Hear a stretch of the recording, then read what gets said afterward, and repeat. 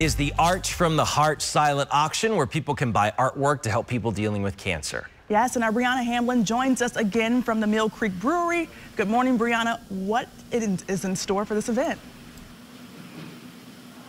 Good morning. Well, people will be able to see beautiful original artwork here at this silent auction, and I'm actually with one of the artists. This is Lane Caldwell and Gina Caldwell, his mom, and you're only 11 years old. Take a look at how beautiful this artwork is. Do you want to describe it for us?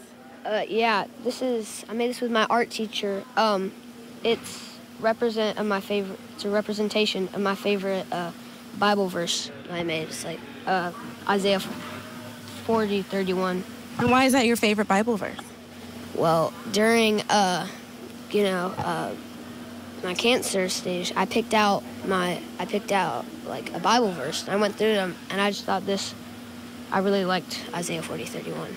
That is beautiful. You're so talented, and so you're a cancer survivor, and that's why we're here to help people who've been through cancer. And so how did you guys get connected with Art Helps Cancer? Probably within a week or two of his diagnosis, Elmer and Anna were reaching out to us and just seeing what they could do to help. Lane is the same age as their granddaughter, so I guess that's how they found out about us. And they just were so incredible throughout. I mean, every single week we were getting gift cards in the mail. They sent books to Lane because he loves to read. They gave him art kits. I mean, they were just such a support through the last year.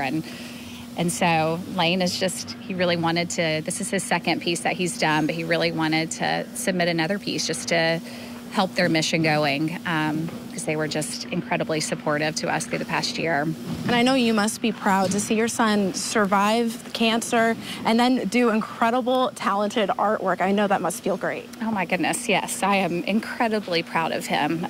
He went through a lot last year. It was a really tough year that he was out of school for pretty much the entire year. And so we had him start working with his art teacher, Philip, and he would come to the house and they'd work together. And so they just worked on this piece together for the past several weeks. And yes, I am incredibly proud of him. He's an extremely tough kid. And he's also just a really kind-hearted, thoughtful person. And, he was just really excited. He donated a piece last year when he was actively going through his treatments. And got sold for a lot of money. He was really, really proud of it. And so he was excited to do another piece. That's amazing. This is your way. Artwork is your way of, helping other people going through cancer as well. So if you want to see other pieces just like that, you have to be at the silent auction. It's Saturday, 6 to 8 here in Nolensville at Mill Creek Brewery. Back to you.